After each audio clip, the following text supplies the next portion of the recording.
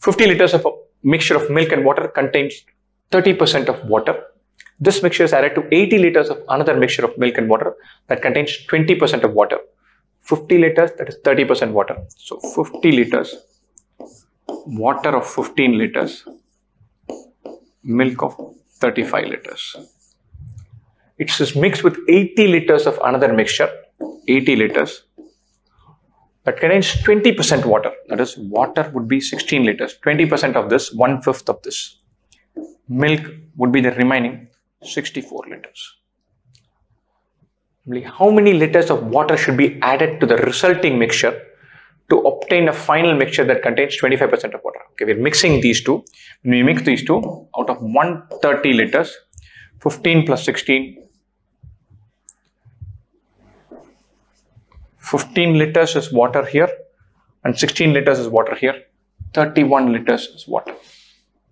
The remaining is milk. Fine. How much should be added to obtain a final mixture that contains 25% of water? So we add something and then finally it should be 25%. 31 into 4 is 124. 32 into 4 is 128. 33 into 4 is 132. This number, you add some x here, add the same x here because we're not adding any milk. That into 4 should be this. 25% is 1/4.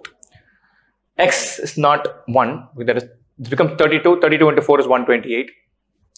If x were 2, 33 into 4 is 132. Yeah, that works.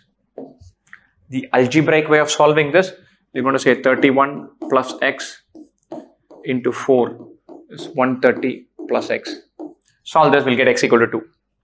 That's a more methodical, simpler algebraic way of doing it. But you can just scan the numbers. To 31 you add 2, you get 33. 33 into 4 is 132, which is nothing but 130 plus 2. A very routine question.